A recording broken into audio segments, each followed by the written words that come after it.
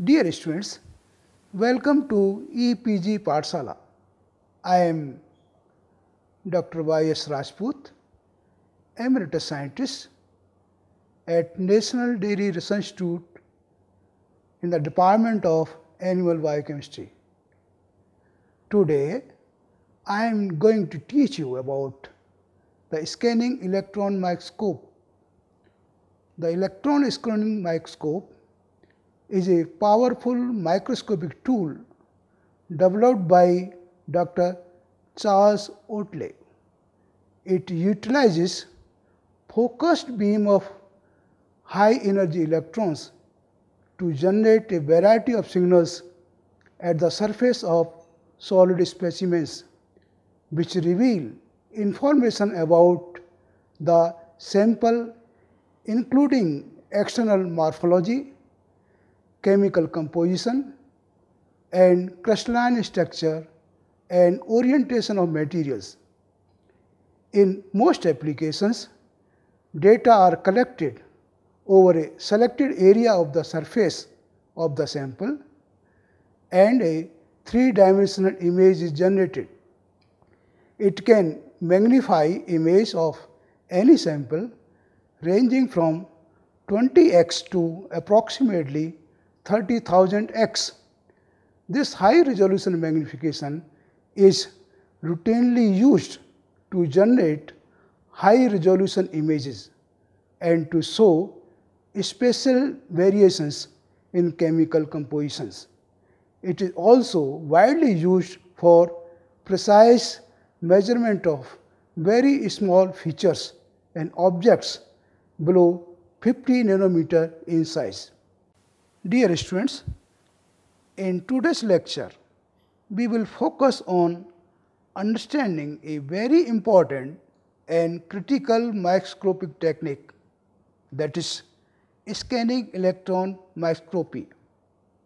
It is popularly referred as SEM, that is SEM. The lecture will provide details on working principle of this particular technique and the instrumentation setup and working of scanning electron microscope. Lastly, we will also look at various advantages and disadvantages of scanning electron microscopy. This flow diagram shows the concept map that will be followed during this lecture. We will first study the working principle of scanning electron microscope, the various components of scanning electron microscope, which include electron source, lenses, scanning coils, sample chamber, and detectors. In the next section, we will cover the various steps involved in the working of scanning electron microscope, the sample preparation of techniques for scanning electron microscope will also be discussed. And lastly, advantages, drawbacks, and various applications of scanning electron microscope will be outlined. Typical image of scanning electron microscope is shown at right side of the slide. The scanning electron microscope is a powerful microscopic tool that utilizes electrons to form a magnified image of a specimen under study. It is a magnification tool that produces high resolution, three-dimensional images which provide information on topography, morphology, and composition of sample or the specimen. The information so obtained helps assist in a large number of science-based and industrial applications. The microscope, that is scanning electron microscope, was developed by Dr. Charles Oatley. The principle on which scanning electron microscopy works is the same as that of the light microscope. but the difference lies on the use of the focused beam of high energy electrons instead of photons. You may note that in light microscopy, the photons are used for the sample visualization. The electrons carry significant kinetic energy. When the incident electrons strike the sample surface, the energy from these electrons is dissipated as a variety of signals. The signals are generated as a result of interactions that take place between electron and the sample. These signals include secondary electrons, backscattered electrons, diffracted backscattered electrons, X-rays, visible light and heat. Production of scanning electron microscopic images utilize the secondary and backscattered electrons, whereas the crystalline structure, orientation of minerals and microfabrics are determined by diffracted backscattered electrons. The X-rays are used for the elemental analysis. This slide shows the various components present in scanning electron microscope. This includes electron source, electromagnetic lenses, a scanning coil, sample chamber and detectors. Additionally, computer setup and related peripherals are also required. Electron source is one of the important component of scanning electron microscope. There are three common types of electron sources. First one, tungsten electron filament. This is basic type of electron source. It produces electrons when filament is heated resistively. Second is the solid state crystal, lanthanum hexachloride or barium hexachloride. This source is thermoionic emission gun. It is the most common high brightness source and offers about 5 to 10 times brightness as that of tungsten filament. Also, the lifetime of the electron source is much longer than its tungsten filament counterpart. Third source of the electron is field emission gun. As the name suggests, this source uses field electron emission for production of the electron beam. The small tip radius of field emission gun provides improved emission and focusing ability. Electrons generated by these sources are accelerated to a voltage range of 1 to 40 kilovolt and then further focused into a narrow beam that can be used for the purpose of image formation and analysis of the same. Lens system is used to focus the electron beam, but they are different than the optical lens used in light microscope. Lens system in scanning electron microscope is not made up of glass. I must repeat it. These are not made from the glass as we usually see in the light microscope. A series of condenser lenses in scanning electron microscope are used to focus the electron beam as it passes through the microscopic column. The narrowness of the beam determines what is going to the size of the spot when it will be contacting the surface. These lenses are tubes wrapped in coil and referred as solenoids. The purpose of the scanning coils is to deflect the focused electron beam in x and y axis so that it scans in a raster fashion over the sample surface. Sample chamber consists of an evacuated chamber where sample is mounted and placed. It can also include additional devices to assist in sample imaging such as translation stage, tilt and rotation devices, temperature stages and optical cameras. Detector is also one of the important components of scanning electron microscope. The electrons coming out of the sample are collected on detectors. A variety of detectors used are discussed here.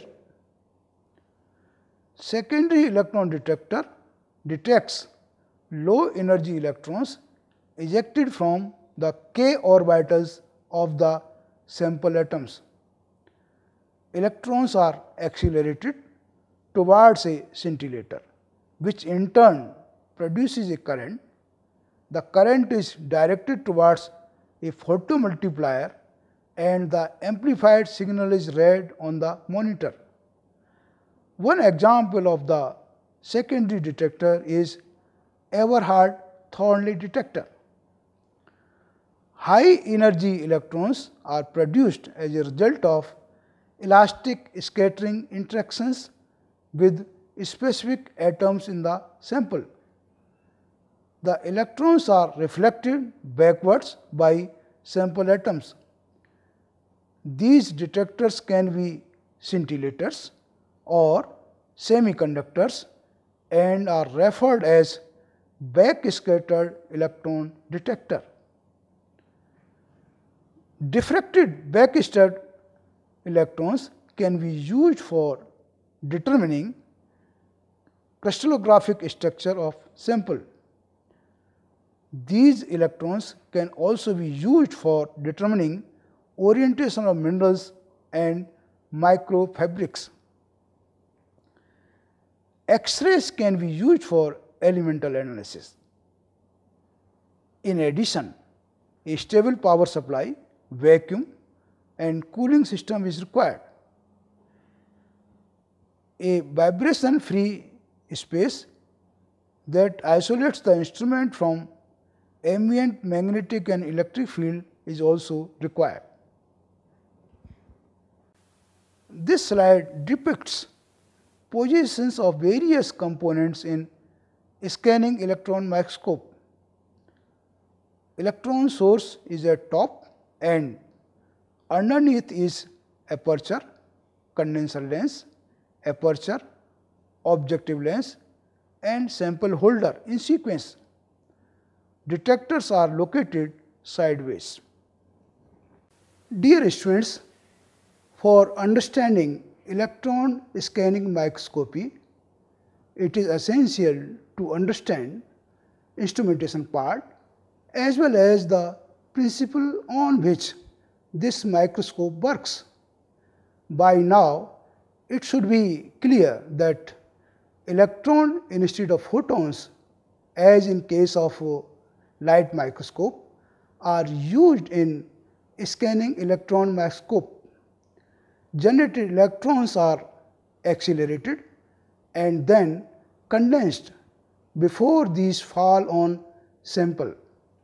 After electron interaction with sample, these can generate different signals which are analyzed by detectors. Working principle of electron scanning microscopy will be elaborated in next section. Preparation of sample for scanning electron microscopy is important. Sample preparation method will also be explained. There are several applications, advantages, disadvantages and limitations in scanning electron microscopy. These aspects will also be covered towards the end of my presentation. The working steps followed in scanning electron microscope are listed here.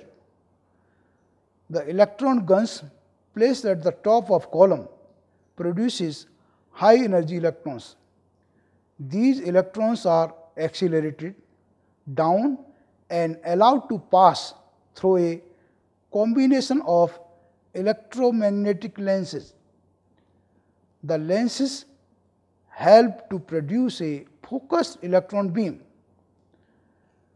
The electron beam moves in vacuum across a vertical path through the microscope. The sample chamber area is evacuated by a combination of pumps. The sample is placed inside the chamber.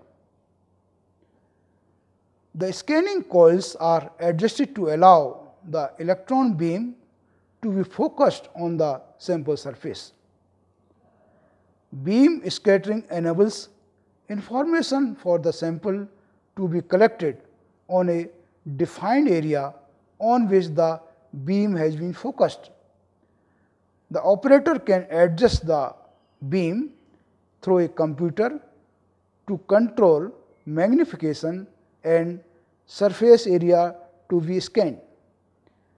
Interaction between incident electrons and the sample surface leads to release of a number of energetic electrons from the sample surface. The interaction leads to a specific scattering of electrons, for example, back scattered electrons, secondary electrons, which can provide information on size, shape, texture and composition of the sample. The electrons are collected by detectors and converted into signal. The signals are sent to a screen to produce black and white three-dimensional image. It is important to note that areas ranging from approximately 1 centimeter to 5 microns in width can be imagined by scanning electron microscope with a magnification ranging from 20x to approximately 30,000x. The interaction between incident electrons and the surface of the sample is determined by the acceleration rate of incident electrons.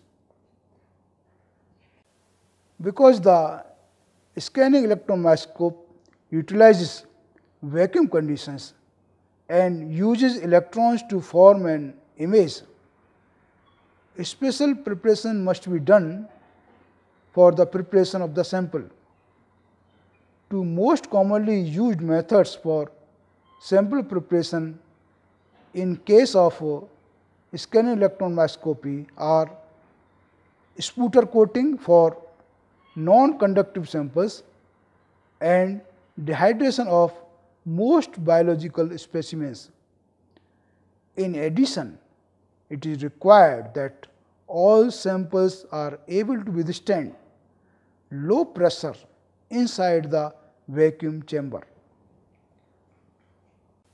In case the sample to be observed under scanning electron microscope is a metal, no preparation is required because metals are conducting in nature.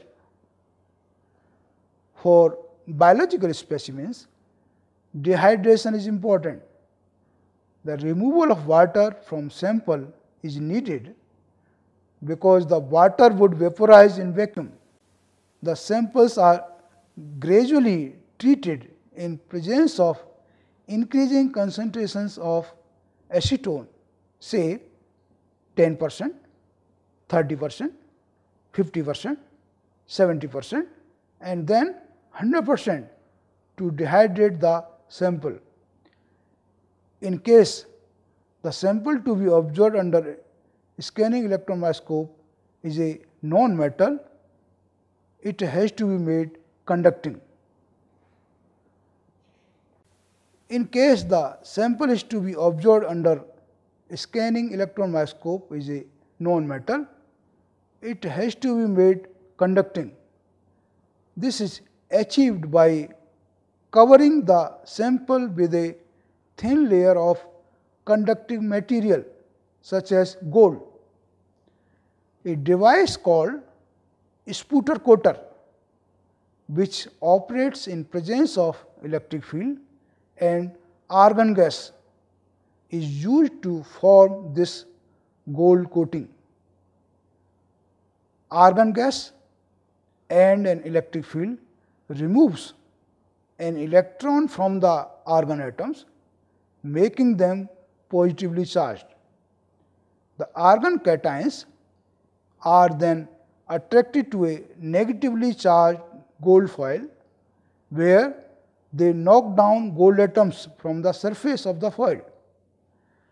The gold atoms therefore settle on the sample surface to produce a gold coating. Advantages of scanning electron microscopy are discussed here. Three-dimensional imaging and topographical, morphological and compositional information can be obtained with scanning electron microscope.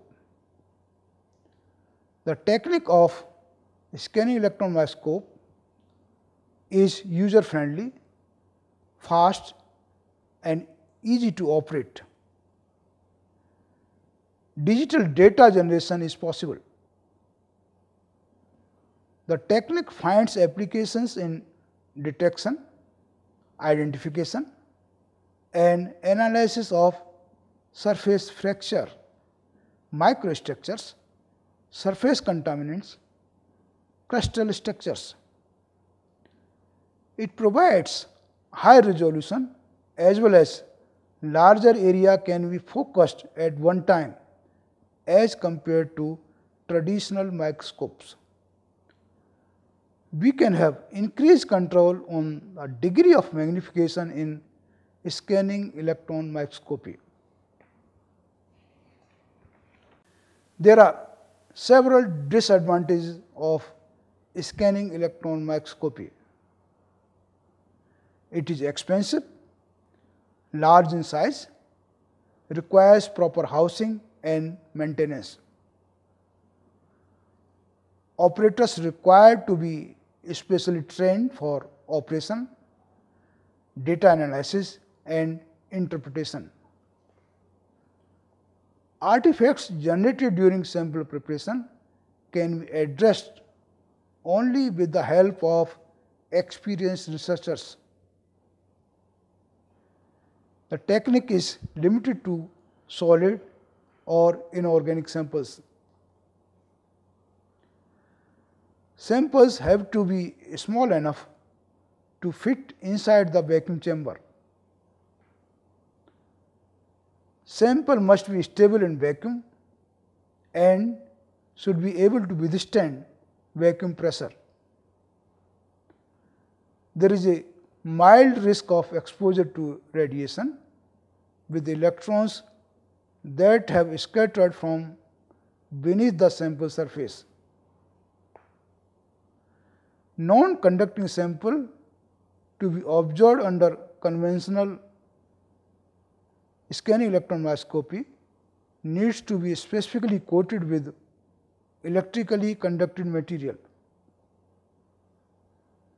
It does not provide information on living cells or sample. It is only applicable for fixed samples which are not living. Scanning electron microscopy has a number of applications which include that this technique can measure very small features and objects down to 50 nanometer in size. The technique deciphers special variations in chemical composition. Backscattered electron images can be used for rapid discrimination of phases in multi-phase samples. Wide array of applications including industrial and technological applications. It is essential research tool in life science, biology, medical and forensic science and metallurgy area. Dear students, let us now summarize what we have discussed. Scanning electron microscope is a powerful tool in the hands of researchers for range of applications in the field of life science. The technique can very well be utilized for elemental analysis. Scanning electron microscopy provides three-dimensional image of object at higher magnification. Images are available at nanoscale.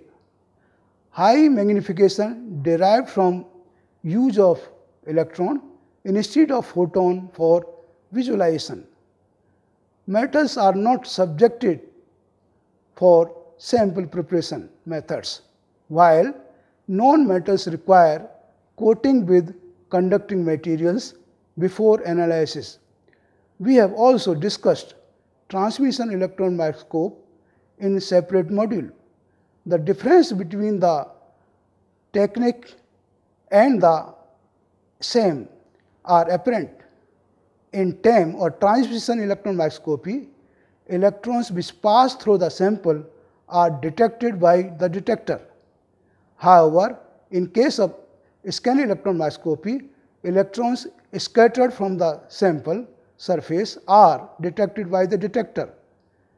Transmission electron microscopy can provide information on internal structure of the cell, while SEM is not. The module on TEM and SEM have provided you the basic insight into working of electron microscopic techniques.